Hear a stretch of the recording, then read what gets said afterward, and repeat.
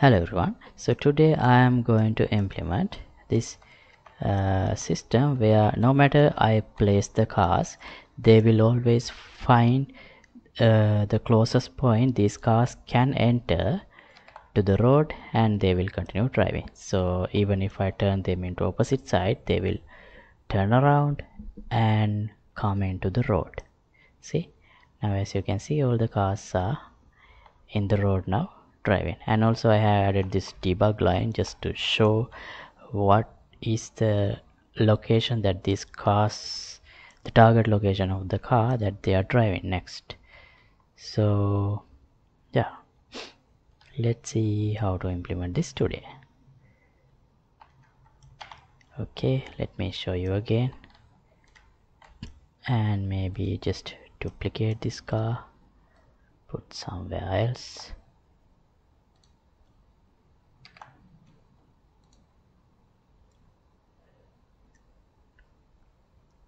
Okay, so that's how it works.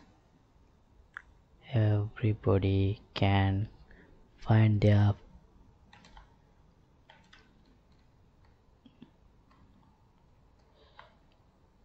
point of access to road and continue driving. Let me add a couple more cars here.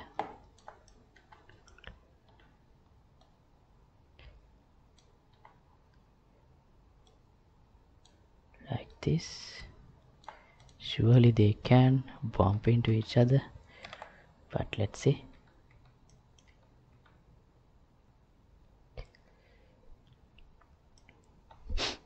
Oh, nice. And we already have some pre-collision detection and avoidance system that allows them to, even if they run into some other cars, they can stop and continue after some time. So yeah, the system is working. Here is it again. Great. Okay, let's see how to do these things today.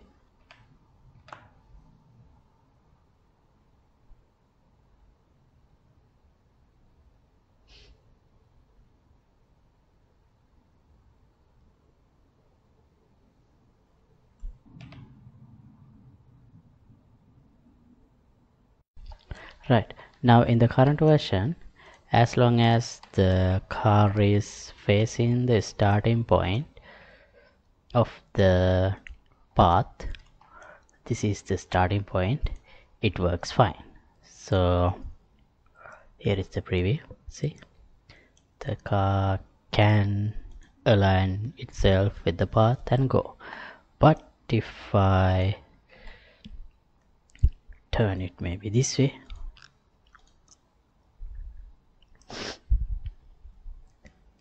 this is what happens. See, so it doesn't work when the car is facing the complete opposite. But if I turn it slightly, it tries to come into the location, but it can't really reach that point, so it keeps going round and round. So in order to address this issue, if the car is facing the complete opposite, what we can do, let me open the car.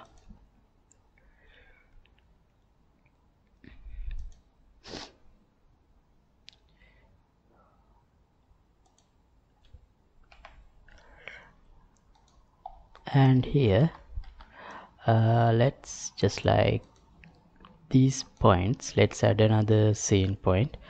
Let me just duplicate one of these. BP, which stands for back point, and that should be a point behind the car. So I'll make this minus,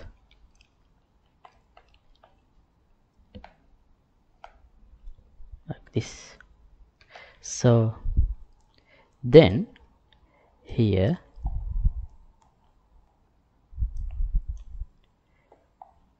and in the place where we decide the direction, here what we are doing is get distance from the target point to left point and right point, and then decide the turning direction. So now we need another parameter here. Let's get the BP, which represents back point. Get world location and calculate the distance from the target point to the back point. So if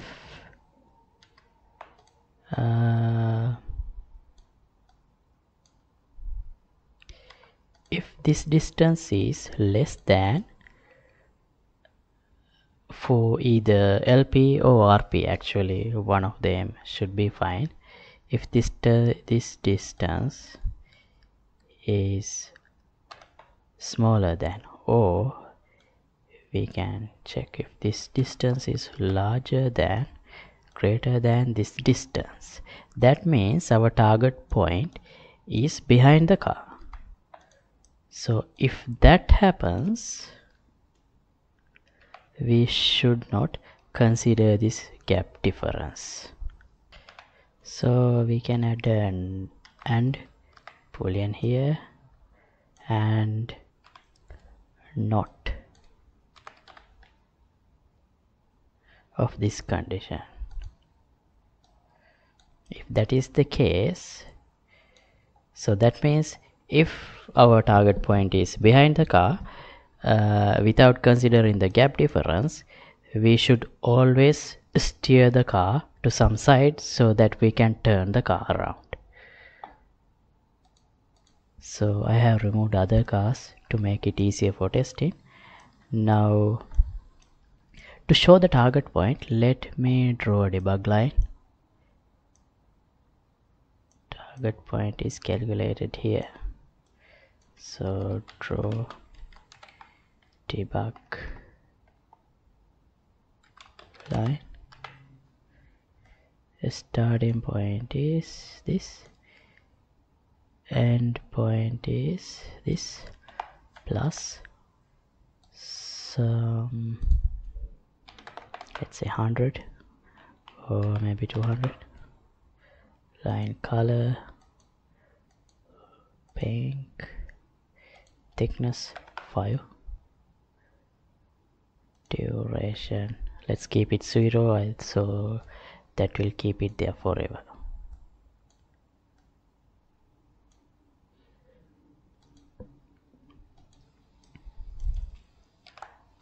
Let's see, now this is the target point and the car is trying to turn and come to this point. So since we don't have any speed control, now you see the car is indefinitely going in round and round. So yeah, so to prevent this, one thing we can try is, when the car get closer to the path, we can do a check to get the closest point on the road to the car, then get the next point the car should reach. We should update the target point. So how can we do that? Well, here set spline distance. Oh, not here. Where do I update it?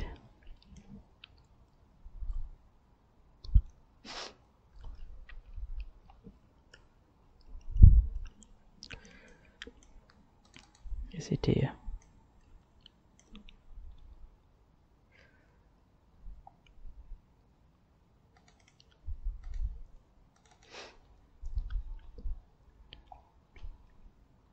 Yeah, actually it's here. See, here we calculate the distance from target point to the actor, and if it is smaller than check gap, which is 500, we increment the distance, target spline distance. So that's what happens here. So right, let me create another function, a custom event that we can run like maybe in every 1 second or in some interval, not necessarily on each tick. Check next target. So this is to update the target spline distance in an intelligent way without just checking the distance. So how can we do that? First, from the spline, we have the road spline. We need a way to get the closest point to the car. So that means we are trying to get the car into the road whenever, in whatever the point closest to the car at the moment. So I think it would be better if we have a function for this, so we can have local variables.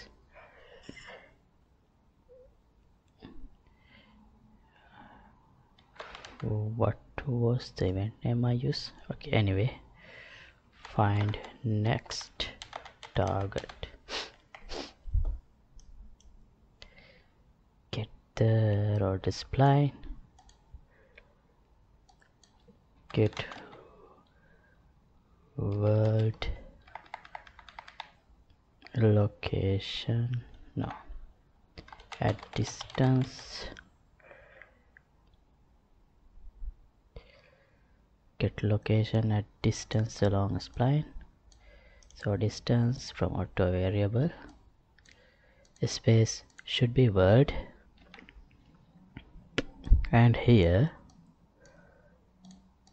distance should be a local variable. Sorry, I can't move. Promote to local variable.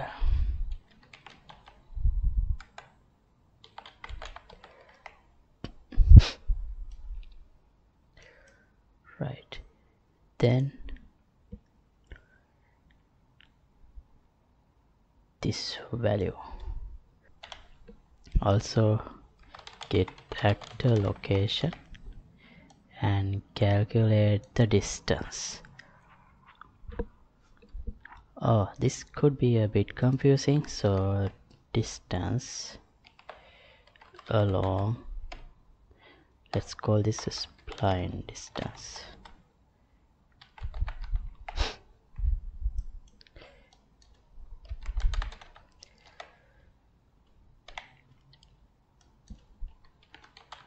And let's calculate the distance between the car and whatever this point given by this distance.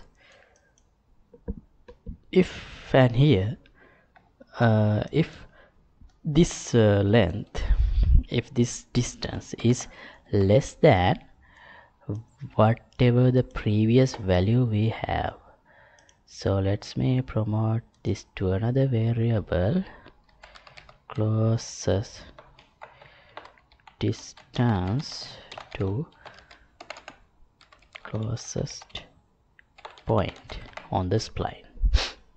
By default, let's make this a very large value, like this should be enough. So if this value is less than this value, then we can set as the new close distance to closest point as whatever the result here we get, and we can have another variable in the float, next closest point distance, closest point spline distance. So that means at this point we will get the closest point to the car along the spline, which should be this one. Then we can increment spline distance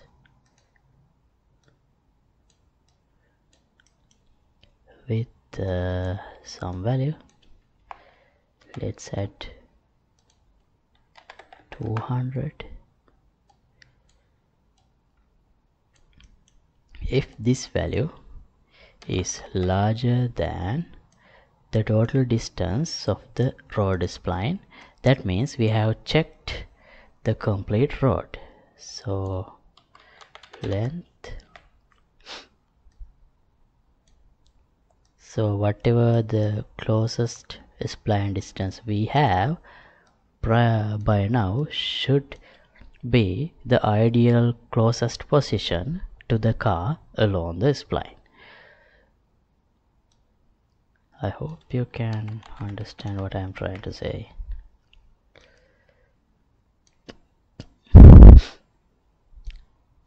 Okay, so if this is true, we can, if this is false, we have to reiterate.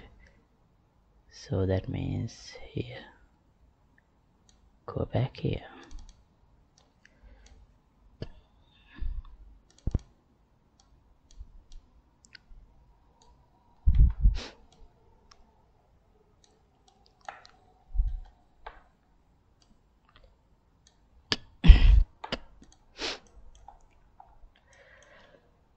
Alright, now we have a closest point, but we don't want to go to the closest point. Instead, we want to go to the we want to have a target point. That means, let me explain it with an image. Let's say this is the road, okay, and car is reaching towards the road this way forward, and this would be the closest point to the car along the road. But then if the car try to reach this position, it's not ideal. So instead, if I make the car reach some position in front of the row, in front of this position, so maybe some point like this, car can align with the road nicely. So come in here, turn like this and get on the road. So that's basically what I want to do. So for that, here I'll update the spline distance like this.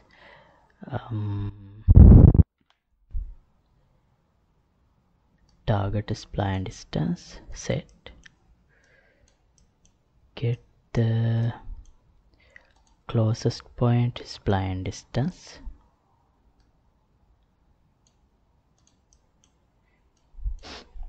and add maybe 200 to that point and set. But when we set, we have to check if we are exceeding the total length of the road. Actually, we do that check here, so we have to use this logic.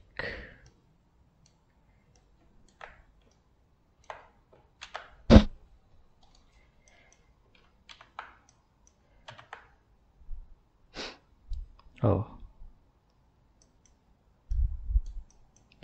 we can just simply re-implement it here. We already have this spline length. If this result is larger than the road length, we have to set the next point as 0, otherwise whatever this value.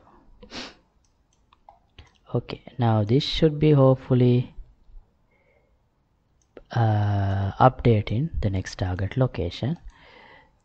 Then we need some place to call this function. Where should I do that? For now, I'll call it here, find next target, just for testing and see what happens.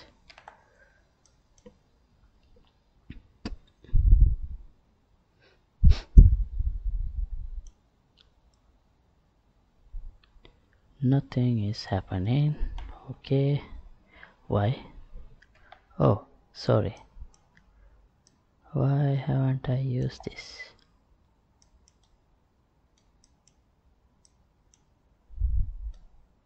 Oh, that's a mistake. I have to actually use it.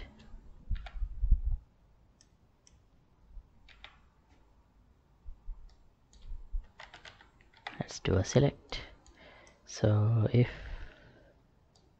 this is true, we have to use this, otherwise we have to keep whatever we had before.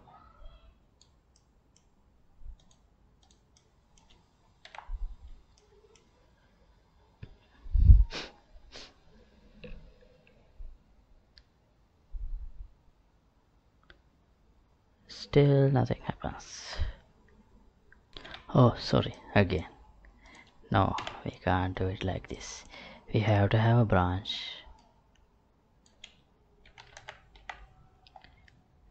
If this is true, we have to do these things.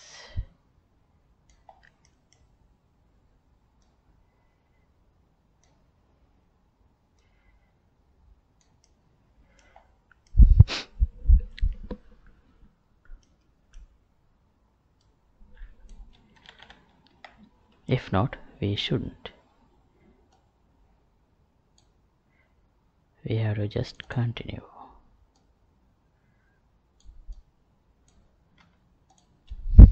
Shall we try now? Okay, now we should, yeah, see, this target point is updating. Great.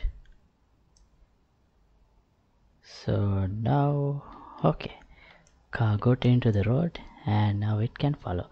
But one issue is, okay, it's too close actually. Yeah, we can fix it. Here, instead of 200, sorry, not that, here, instead of 200, let's have 500. That should do better.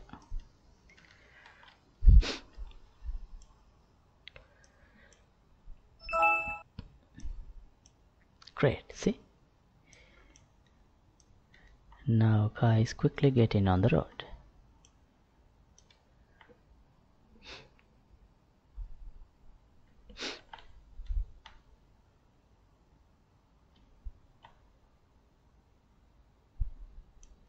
Awesome. What if we increase it further? Maybe 1000?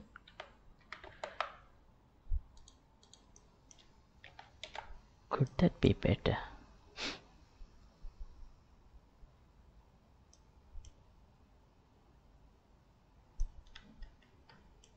Yeah, it seems so. Great.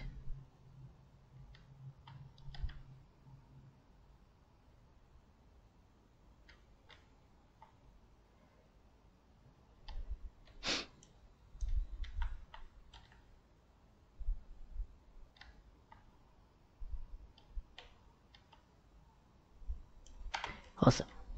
So one more thing for optimization, maybe it's not such a great idea to do this calculation, even though it doesn't affect much. We may not need it, so let's break it from here and timer, set timer by function name. Function name is find next target,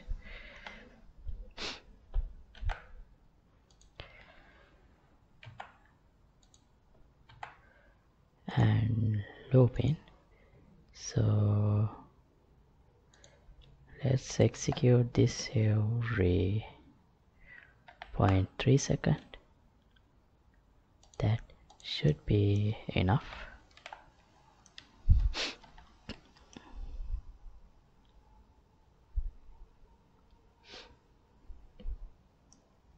Yeah, that seems enough.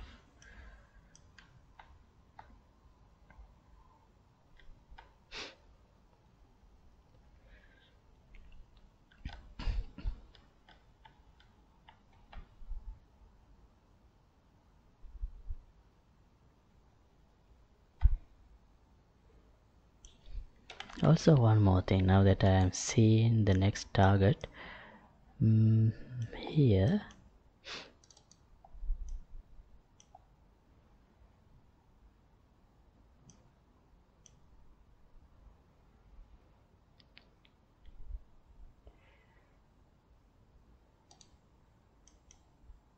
check gap 500.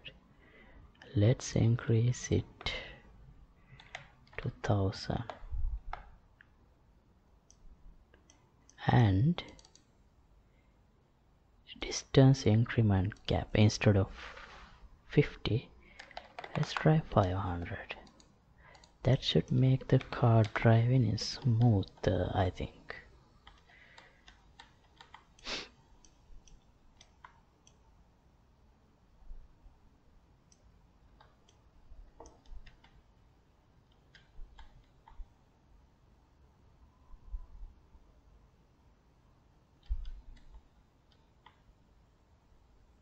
Still we have this shaking to the sides problem. I need to find a better solution for that. But yeah, for today's target is making the car finding its way to when it is not facing the starting direction, and that is working. So shall we try multiple cars? I'm really afraid to do that. That could be a mess, could be messy, but nothing to lose. Oh, they went away. We need something to block.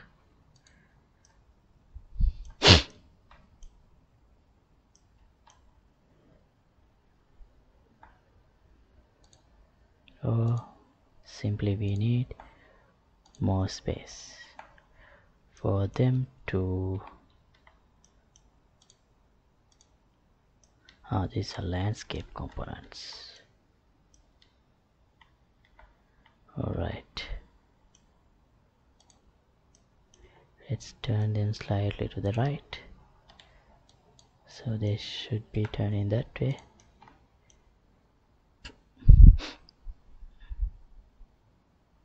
See, now they got to the road in different places, but they are in the road. See, great. So anyway, the system is working. And also one more thing, this system should allow us to place the cars at any point in the road, not just in the beginning.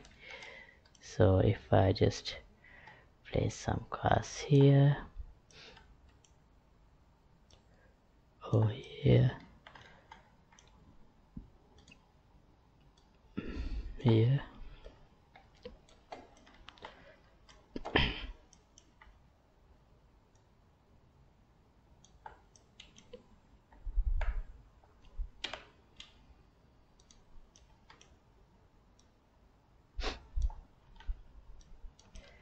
Now they should be able to start from any point.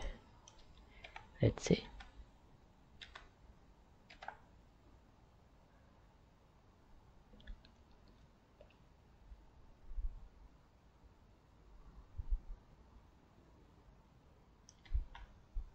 Great.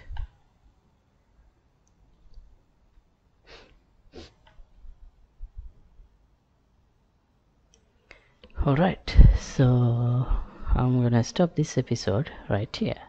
So they are getting smarter and smarter. Nice. So here is the final preview. I have changed colors of the cars just to make it look nicer, and they can enter the road from anywhere closest to them and continue driving.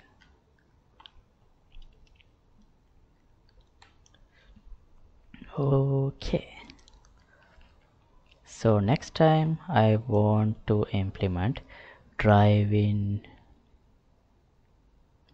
I want to try driving in the opposite direction also, so maybe they need a way to determine the lane that they should be driving, so that they should avoid running into other cars, things like that.